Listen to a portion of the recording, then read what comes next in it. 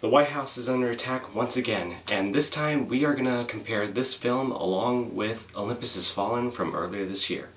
It's my review of Roland Emmerich's White House Down right now on Joachim's Movie of the Week.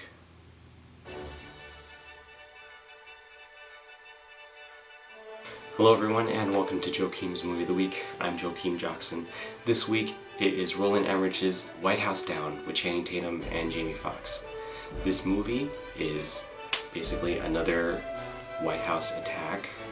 This time around it involves American mercenaries who want to take down the president after he's taking out all the troops from Iran and Iraq. And one person who's actually holding a grudge because his own son was in the war and died. So as part of his vengeance, he wants to take down the president and for everything that has happened with the war. So with the help of Channing Tatum, who is trying to become part of the President's Secret Service agency, he tries to get the president out as well as trying to save the White House at the same time, also with the help of the government in the background. So this film I felt like was a better incarnation, but the problem was it was too predictable. I mean, and some aspects of the film, such as the fact that you got more than one person actually trying to save the president and the entire government at the same time, so that's a lot better, right, than just one person. But of course, like I said, too predictable, it was too drawn out, and it just killed the entire mood throughout the entire film.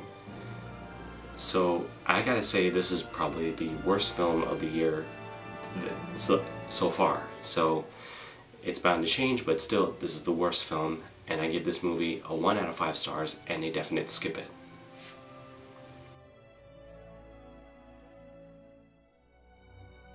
Well, stay tuned because up next, it's my comparison between Olympus Has Fallen and this week's movie, White House Down. It's my first ever versus coming up. Welcome to our first ever versus. This week we are actually comparing this movie, White House Down, with Olympus Has Fallen from earlier this year. Because both of them are presidential movies and they both have an infiltration of the White House. So let's compare them by these categories. Let's start with point number 1, the president. Now, in Olympus Has Fallen, the president is being played by Aaron Eckhart. In White House Down, the president is being played by Jamie Foxx. Who does a better job in this category? Well, we really don't see much being played by Aaron Eckhart as the president. If you look at it closely, he really does almost next to nothing except for fighting for his life. And probably just kicking somebody's chin in the same time. However, for White House Down, in Jamie Foxx's portrayal as the president, he uses, okay, let's count this down. He's used a rifle. He's also used a bunch of grenades. He even used a rocket launcher. Yes, a rocket launcher. So, winner for that category, Jamie Foxx. Let's go to aspect number 2, which this time we talk about the enemy. Now, in Olympus Has Fallen, the enemy is North Korea, the country, yes. Now, the way that this was portrayed in this film was that a group of South Korean members were trying to meet with the president to discuss terms about what was going on with the North Koreans.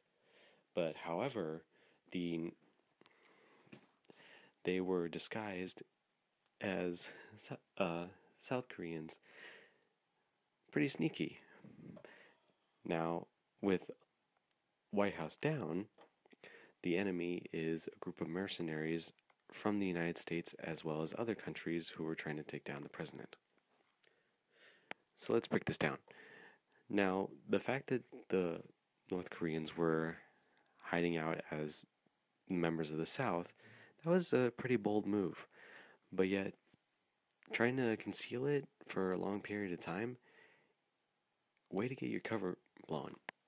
Now, with White House Down, however, this was a group of mercenaries that were working with members of the government currently just so they can infiltrate the White House. Now that was a pretty smooth move. But however, I am gonna go with the enemy of Olympus Has Fallen just because they made a pretty bold move just to get their point across. Now let's go to aspect number 3, the hero. Now, in Olympus Has Fallen, you got Gerard Butler playing Mike Banning. He is the hero in this one. In White House Down, however, you have multiple heroes. You got Channing Tatum, who plays Kale. You got his daughter, played by Joey King, playing Emily. Now, if I didn't know better, I think the fact of the matter is that you have the more help that you get, the more your story actually works out, because at this point it doesn't look like it's about to work out. So with that, I give the heroes of White House Down a better run, because you can't just depend on one man to actually save the president's life. It's kind of far-fetched. Think about it.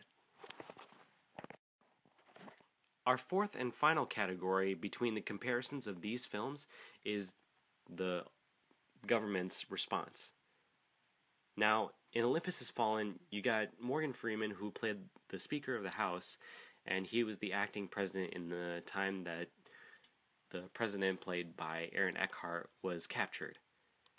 So he takes over, he tries to make sure that every rule in the book has been taken care of. I applaud you for that. Thank you very much. Now, in White House Down, you got the entire government with members including Lance Reddick, who you might remember from Fringe.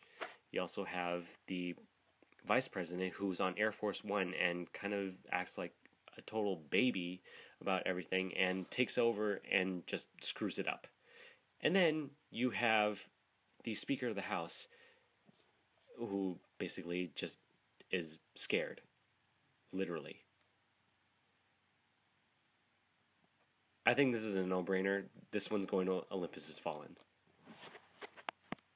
So in consensus of the fact that you got both of these movies that portrayed almost the same sort of situation, the White House is being attacked, you got a bunch of terrorist groups that are trying to take it down, who actually wins?